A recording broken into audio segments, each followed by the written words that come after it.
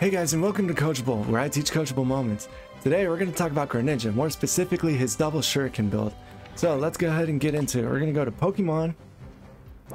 So Greninja, he's a regular attacker, he does ranged damage, and he's an attacker. His passive ability, when you're less than half health, your attack and movement speed are both increased, which is really good because it gives you can use your basic attack more, which gives you more chance to use Shuriken. His first skill up is Shuriken. You want to choose Shuriken when it pops. All Shuriken does, it throws water Shurikens in quick succession, which decreases the movement speed of opponent Pokemon, and it restores your HP when each Shuriken hits. So if you miss with one Shuriken, it does nothing for you. It also increases your movement speed while you use the move. The upgrade, it increases the number of attacks for this move. So one thing with Shuriken is the cooldown with added onto your basic attack.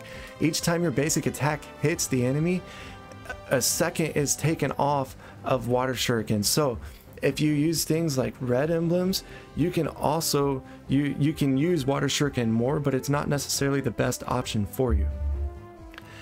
Double team is the next skill. Double team, you want to use it as a dash because it is a dash skill. So what it does, it dashes you toward wherever you want to go, but also it creates two other Greninjas to kind of fake out the enemy. So it creates kind of like a triangle, and then you can dash wherever you want to go.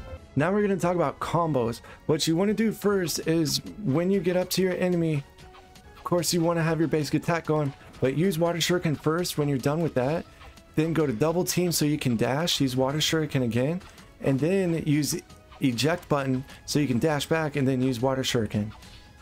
You can't always do this just because the cooldown with eject button, but whenever you're headed towards an enemy, use Shuriken first and then dash. So really you want to save Shuriken, or you want to save double team for whenever the enemy gets close to you. You can dash away like that. Now we're going to talk about held items. You want to go with Muscle Band, Scope Lens, and Buddy Barrier.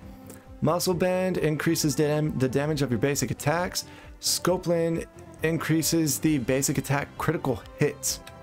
And Buddy Barrier is used more as a survival tool because it gives you HP, but also it's a team tool because your teammates get a shield when you use your Unite move. Altogether, the effects, it raises your HP, your critical hit damage, basic attack speed, critical hit rate, and attack.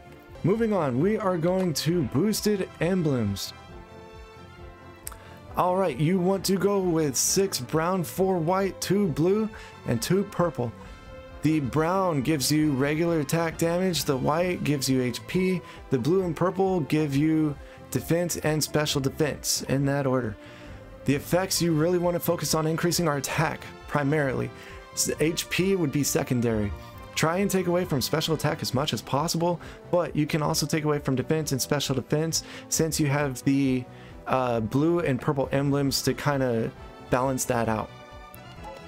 Alright guys, that is it for this build breakdown. Let me know what you think about this build down in the comments, or if you would change anything about this build. If you want to see more builds, I linked them right here. With nothing else to say, I hope you have a great day.